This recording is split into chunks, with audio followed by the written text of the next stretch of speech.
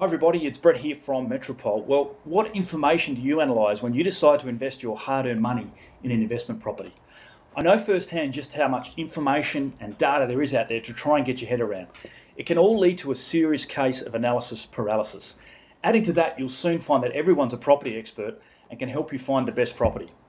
Well, today I'm going to share with you two vital pieces of information that's going to help you and assist you along your journey. The first one is the process that we use as property professionals when assessing an opportunity. The second thing is something that it's highly unlikely you will ever acquire, no matter how good an investor you become.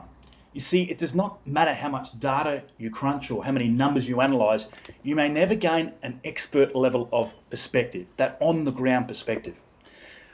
Analysing and assessing an opportunity can be a balance of science versus art. When we're looking at science, we're looking at long-term fundamentals as opposed to short-term data that can change from week to week. We're not looking at auction clearance rates, we're not looking at vacancy rates or rental returns and things like that, because that can change. We're looking for long-term fundamentals. So what I did is I took a case study with two separate properties. Go back about 2 or 3 years, we had a client with a budget in Brisbane of just over 600,000, and I was assessing two different opportunities. And let's use the science versus art approach, because when we took the scientific approach, we're looking for the location. It's incredibly important to get the location right because we can't change that, and we believe it does 80% of the heavy lifting.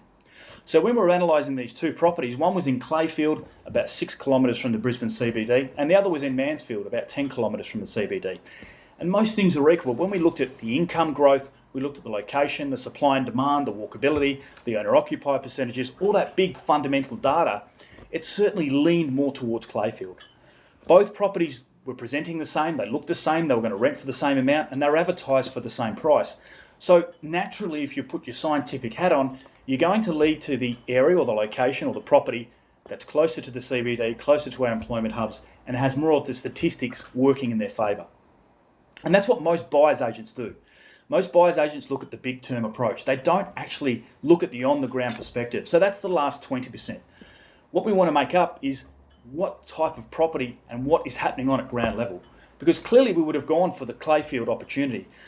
However, having that on-the-ground perspective, having that balance of art and knowing that perspective, something I have achieved through decades of investing in property and years and years and years of investing in the same location. I'd ruled the Clayfield property out straight away because I knew it flooded. I knew it was in an area where there was a lot of apartments and townhouses being built. You don't want to wake up one day and have 100 apartments behind you. I also knew that it was very, very close to a major highway and it had a lot of noise, but you wouldn't have understood that unless you had inspected the property and had that decade of experience within that type of market. So it's incredibly important to understand that because we had ruled that Clayfield property out straight away. The other side of things is Mansfield had an amazing state catchment. This was in a golden triangle between the high school and the primary school. It was right in the school zones there and had a huge level of demand and was also fairly unique. It was a quiet tree-lined street.